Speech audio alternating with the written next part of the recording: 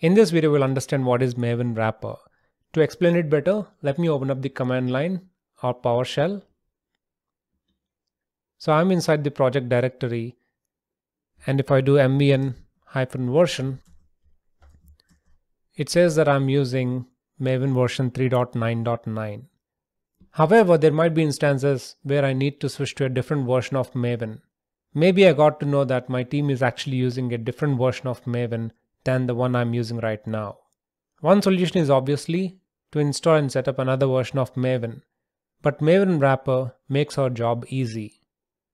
To introduce Maven Wrapper in our project, we can use Maven Wrapper plugin with the goal wrapper. So the command we need to run is mvn wrapper : and then the name of the goal, which is also wrapper.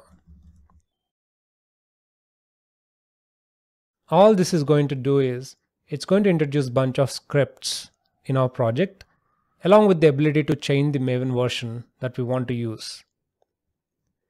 So if you notice, we now have these scripts called mvnw. W stands for wrapper, and then we also have mvnw.cmd. So this is going to be for Windows, and this script is for Linux. If I go back to the command line, we can now simply use that script instead of mvn command. So I'm going to say mvnw.cmd.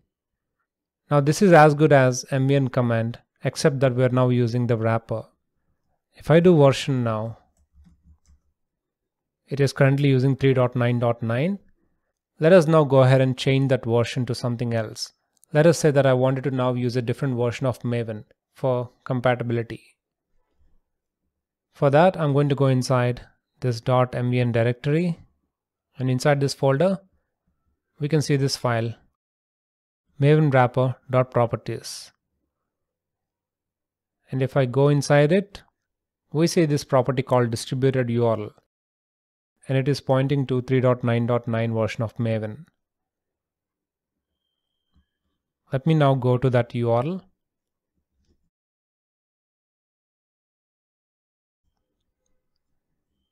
And maybe I would like to use 3.5.2 version of Maven. So I'm going to right click on the zip file, copy the link address, and I'm going to replace this URL. Save the file. Now if I go back to PowerShell and run the same command, this time we should be able to see a different version. And sure enough, we're now using Maven 3.5.2. So with Wrapper, instead of installing multiple versions of Maven in our operating system, we can just use the project-specific wrapper scripts. And that way we can ensure that all developers use the same Maven version, preventing issues caused by different configurations or versions. Your team might be committing these scripts into the centralized code base. That way you can just download and start using the wrapper without ever having to install Maven.